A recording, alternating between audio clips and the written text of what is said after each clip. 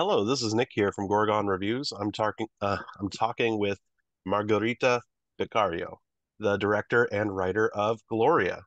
The short synopsis of Gloria is that it's set in a girls' institute in Venice at the end of the 1700s and tells the story of Teresa, a young woman with visionary talent. She and the other musicians try to take on their Catholic overlords by inventing a new type of music that is fun and rebellious for the time. So thank you so much for spending time here today. Thank you. Thank you very much. The first question I ask everyone, and I know I might not know the answer you give me, and that's okay, but what is the first movie you remember seeing in theaters growing up?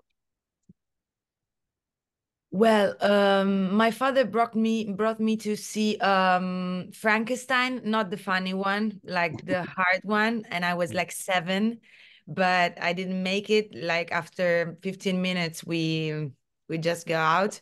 So my best memory when I was 9, he brought me again to see Titanic. So Mm. in theater, my first movie was Titanic, and I was quite in love with Leo, so it was nice.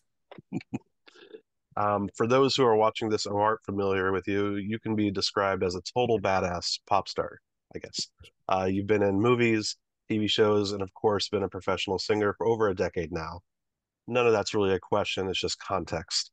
Um, but so, first off, acting, singing, which one was the dream you first had growing up? Well, maybe the dream growing up was actually to be able to build a story about music and put it in on screen. So I Mm. think that this movie was actually my real first big dream. But then I went to theater school to like for a degree in acting, performing arts. But then I was quite bored to wait, because it's a difficult job to be an actress. I mean, it's cool, it's beautiful, but there's a lot of time where you have to wait and like be very patient. And I'm not. So I started to write music. And so I had both of my careers, but they were all going like to Gloria, to the movie. So it is. All roads led here. And how did you get started in the entertainment industry? Was it the theater school? And Yes, theater school, and then it's strange because my first role in a movie was the Woody Allen movie in Italy. Has done one movie. mhm, I mean, it was not a masterpiece, and I had a really, really, really small role, but it was like a very nice baptism. Like it was nice. mhm. So for Gloria, that is not the first thing you directed, according to IMDb. It was something called Se Riesco Parto. Yes, but you know the 48 project. Yeah, the question is going to be asking about, tell me about that. Well, I used to do this 48, I don't know in English how is it called? 48 program. Like a 48-hour film competition. Yeah. Yes. And I used to do it with my friends, always like as actress. But that year in 2011, I said to my friend who was the director, I told him, well, because you pick the genre, you know? I mean, you don't decide anything. You have to write the whole story in 48 hours and editing and but I told him if musical come up, we cannot. I mean, we will do it. Okay, let's shake hands. We will do it. And Mhm. then musical came up, so he told me, okay, but now you direct. Now you do the director because I don't like musical. So I did, and I also won. For best movie and in that competition, best short and best music. So and best actress. So I was quite like happy. But then I quit. I mean, then after 12 years, I directed a real feature. Yeah. I watched it, even though I don't speak Italian. No, Um, but you don't have to watch it. I mean, it's forbidden. I think it should be erased. oh no, okay. I like that it was like a little musical. I knew the title was also a song you had, but there was other song moments in there as well, all crammed into a very short time frame. So it was impressive in that regard. Yes. Um, so yeah, a decade longer, as you noted, Gloria is out, a film you directed, a beautiful story. What led you to want to tell this story, and what was your inspiration? Well, maybe my inspiration was the fact that I am still a girl making music.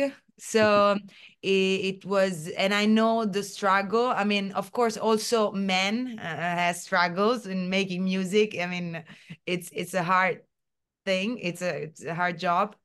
Like to find the place, to find the place in the music industry and to let be heard. Anyway, I was very moved by these stories I read about these young girls who were very good musicians, but they were like not, I mean, it was unthinkable that they could actually work as musician in the 700s, as you said.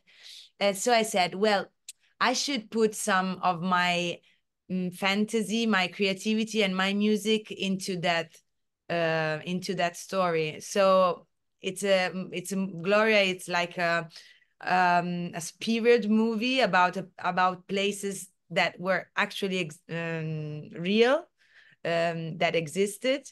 This like orphanage where girls were raised by playing music, but then I just put all my music and my fantasy. So it's a mix between true and fake.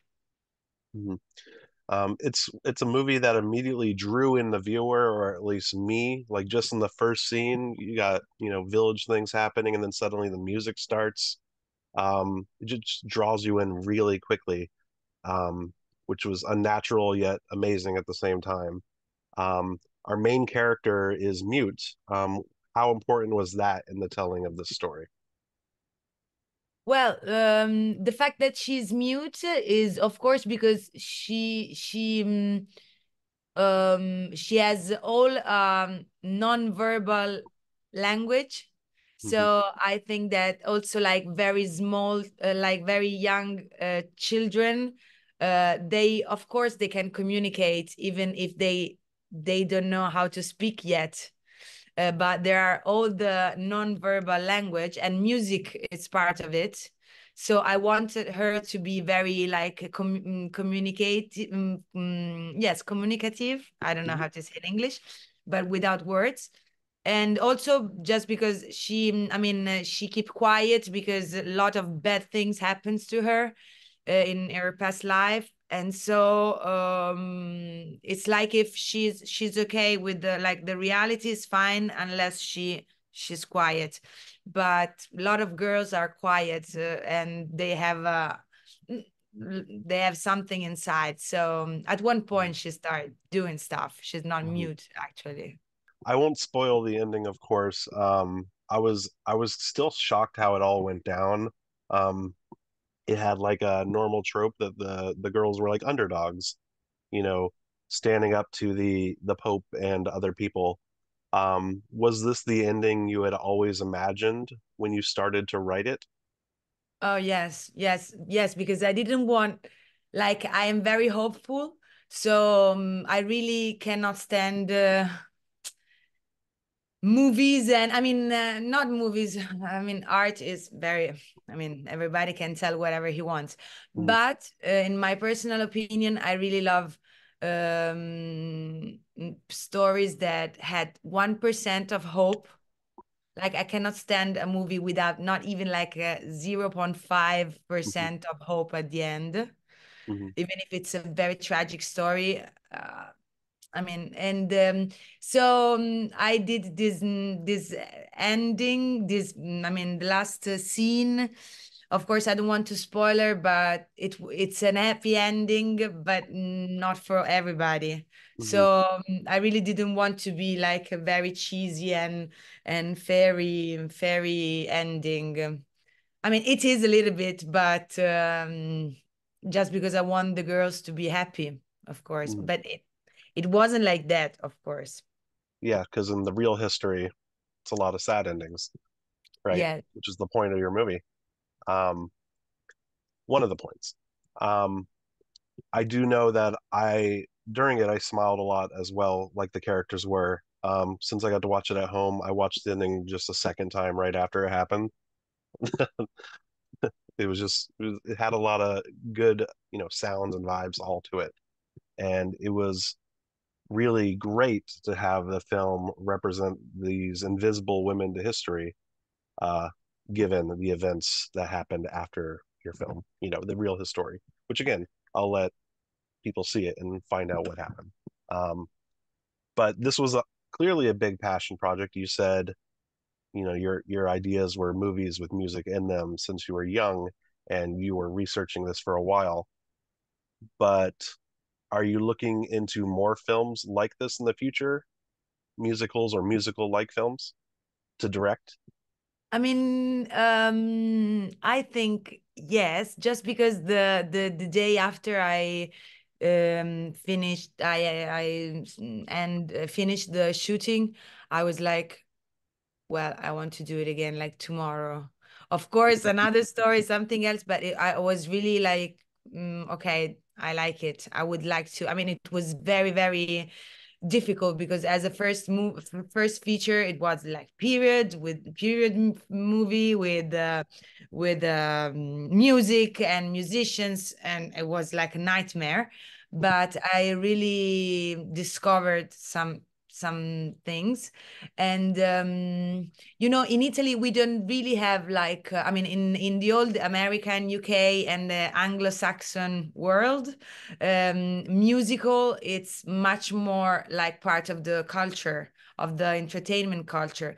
But in Italy we don't have it that much because, as we say, we are our people is made of poets and songwriters. We're not like real entertainers. I mean, we are, of course, but we are entertainers like with jokes and stuff, not like all the very big build up entertainment, so I really would like to find the way which is acceptable and likable for the Italian audience, because I think that music is so powerful and can really lift up stories, but is I mean musical in a proper language is not like filmic language is not something that I own, and is not something that like Italy really own.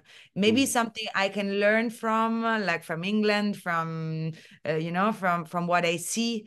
So Glorious was my first experiment to like do something with a lot of music in it and part of the story, but not really like of genre, like Mhm. without genre. So I don't know where I'm going to, but definitely I would like to go on this like research about music in movies, but I don't know. I will see. Awesome. You were in Seattle for the festival for your film, right? Yes. I'm How still was now. Yes.